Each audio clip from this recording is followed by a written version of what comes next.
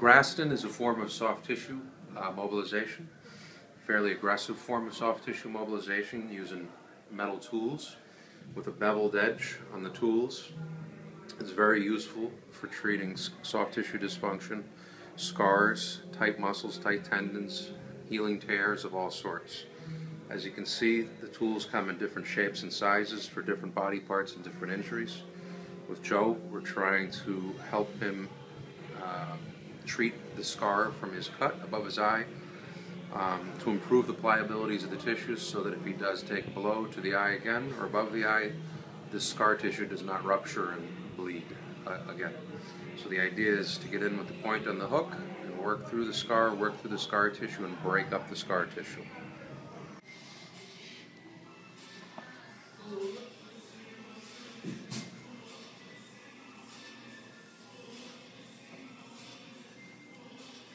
Thought I saw that. Oh yeah. I've never seen that on the forehead. Oh yeah. Terrible. Oh yeah. Sucks, but. So essentially he got opened up pretty good here. Yeah, I saw it. So the idea is just to get rid of the scar tissue so that if he gets whacked there again, it doesn't just split right open. Yeah. Because if he does get whacked pretty good there, the odds are it will pop right open. And then you're bleeding all over the place again. You're driving with no windshield wipers. Pretty much. That's actually pretty accurate. Right? Except people are throwing mud at you instead of rain. Or rocks. Yeah. Well, I got home last night at like 12. By the time I got to bed, it was like 1:30. There's nothing fun that looks about any of that right now. Nope. This is the worst part. This is where we get medieval on his ass.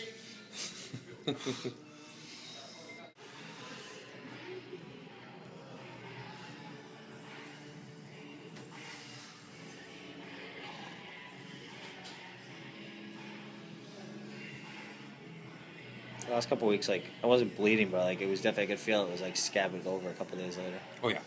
It'll puff a lot. For the next day or two, yeah. it'll puff a lot when we're this aggressive with it, but...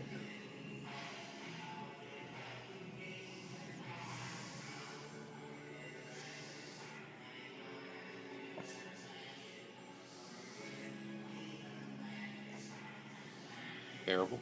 Yep. I have to look tough for the video camera. That's right. Can't cry.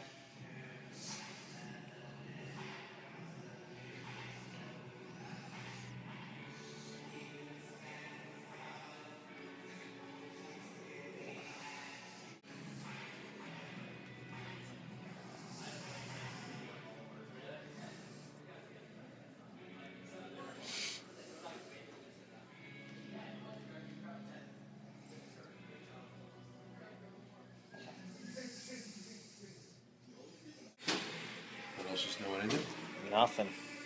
Just training best I can.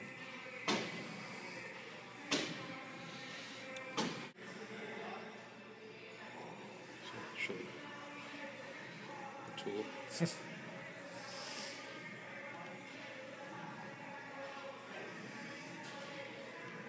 It definitely seems less pronounced. So that seam of scar tissue, like that kind of curtain, seems less pronounced, and then the mounding here is much less pronounced. It's still there, but...